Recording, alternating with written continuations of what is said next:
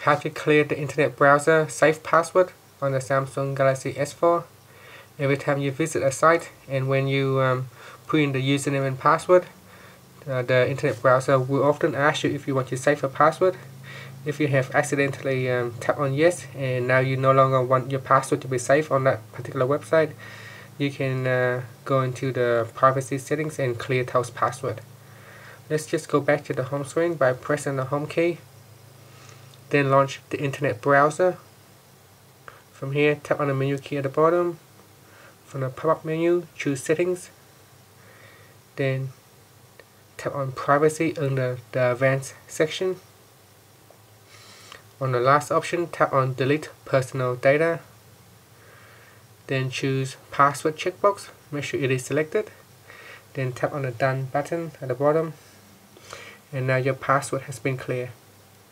Press on the home key to go back to the home screen. Please subscribe to my channel for more video tutorials.